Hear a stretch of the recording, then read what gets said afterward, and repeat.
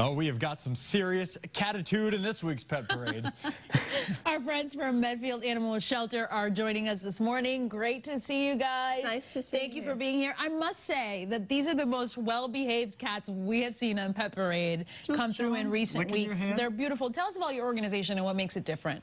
Okay, the Medfield Animal Shelter is a small organization in Medfield. We've been around for about 13 years. We've built the organization up from nothing to placing 500 pets a year. And by nothing, you mean a shack. Yeah, a shack with no running water that we had to raise money. It took us many years to raise the money. Incredible.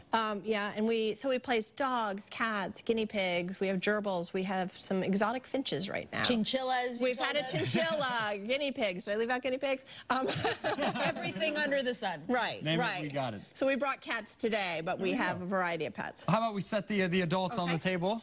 Let's run us through first. We'll start with Princess P. Okay. What's Princess P's story? Princess P was found out on the street by some college students. They rescued her. They had rescued some kittens, but they just couldn't afford to give her the vet care she needed, so they turned her over to us. We had her spayed. We had her vaccinated. She's all ready for a home. She's only 9 or 10 months old. She's the sweetest girl, as you can see from, she's so mellow, but she's playful too. She gets along with other cats. She's always well dressed. Yes, she's called a tuxedo because of her markings. So she's a sweetheart of a cat. And then this is a mama. Yes, this is Petal. So Petal came into our care very pregnant, and she actually had 5 beautiful babies, some of which we'll show you. She's been in a foster home the whole time that she was taking care of the babies, where they said she's very sweet, active, greets everyone as if they were, an old friend. So she's a sweet kitty, funny. And she's about 1.5 years old. Okay. And let's talk about her children. There are 5 of them. There's 5 babies. Her kids. Right, they're the Peanuts gang. Who do we have here? We have Charlie Brown. The orange guy. Is the orange guy. Oh and gosh, is that Lucy? So cute. No, Marcy. And Marcy, sorry.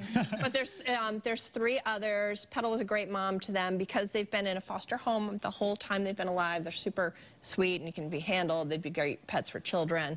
They're just really nice kittens. And they are just available for adoption now because they're 8 weeks old.